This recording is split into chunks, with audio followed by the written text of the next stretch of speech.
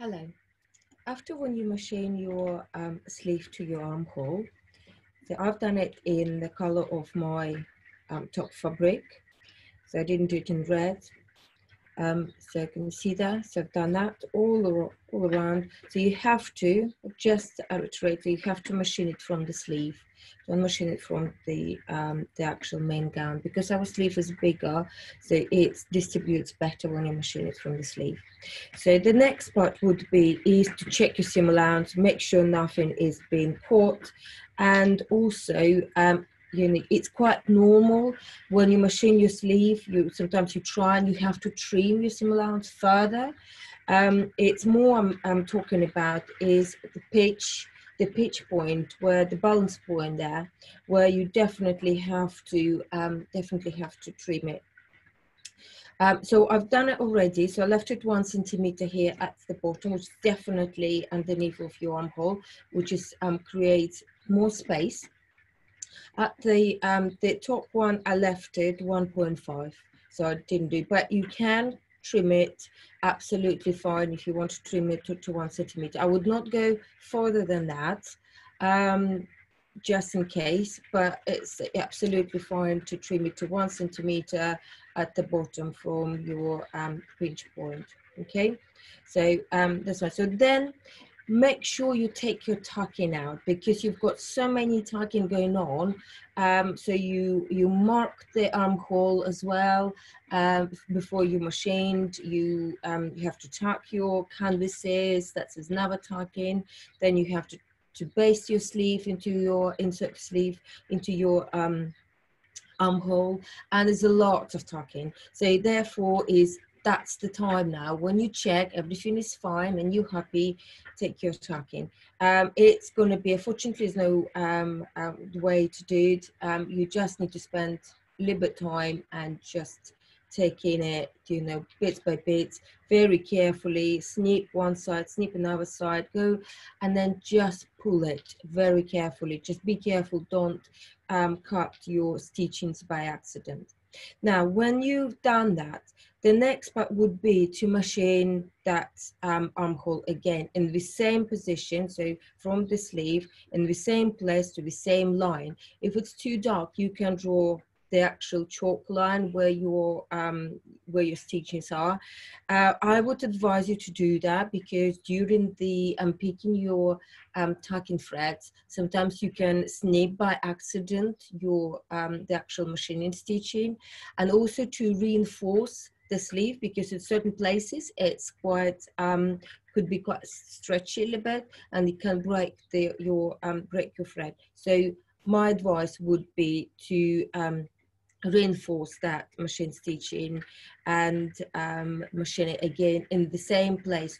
Try not to go any further unless only into that machining stitch, otherwise it will just become such a mess. So you have to be careful. For some reason, second machine stitching is always somehow spoils, so that's why you have to be quite careful. Now, for the next part we need to do is we need to go to insert the ice wool, which is that fabric I already mentioned, and we're going to measure how much you need to insert, and it will go into your sleeve, and particularly into the head of your sleeve, to lift your sleeve up, and so the sleeve doesn't collapse and doesn't lose the shape you actually created with the iron, because you work so hard on creating a shape. So we need to support that. And also we'll look during the process wearing it, it's important actually the sleeve still stays in the same place, especially if you go to dry cleaning and so on. So so that area need to be supported. So now you've got ice wool. So you need it roughly, so if I just say, so you need it about 13 to 15 centimeters.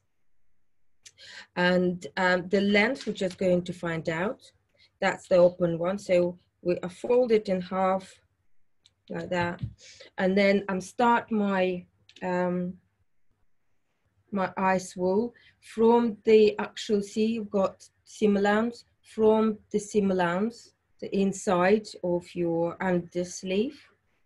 So, and just like by pinning like that or folding, so you can measure exactly how much you need. So be careful not to stretch too much. So, and then you go to the seam allowance, which is on another side. So you've got 2 seam allowance there and 2 seam allowance. Yeah, seam allowance here. So you go further to that one underarm, and so measure and find out how much you need. So about, so yeah, where it's the seam allowance finished, roughly there, and I'm going to cut that away. So that's too much. Okay. So cut that part away. Now, what I would like you to do is open your ice wall again, then fold it again, but so one will be longer than another. So it's quite important that you do that, okay? So it's graduate, so it doesn't stop on the same place. And next part I would like you to do is fold it in half like that. And then I would like you to do is to cut it like a moon shape. That way. Okay, so just make it more curvy, that's all. So when you open it, so just move that slightly over, like that. There we go. So just going to slightly make it more. Let's correct it. So yeah, move that one side to another side, like that. So can you see? So one is longer than another, and both, you know, like both curved. Now find so center, but actually it's best to do is one of your points. So make sure the longer part goes with the sleeve, and then you attach your start with the seam allowance. So where's the seam allowance? You cover completely all your seam allowance. That way, matching with the edge of your seam allowance, the edge of your fold, the edge on the ice wall, matching with the edge of your seam allowance. And then I will advise you to use those big pins. You see that? Big pins, because you can see the head, and the bigger, you can see the head of the pins as well. Otherwise, the smaller one just sink inside, and then you can't find them or can't see them. And you just following all your seam allowance. Just don't stretch your ice wall. That's one of the quite important parts. Too much, yeah. So make sure it's just lays nice and flat. So you can open your armhole like this, and then just lay your ice wall, and then carry on that. So make sure it's still one side is longer than another. Okay. And carry on pinning along your seam allowance. Okay. So there we go.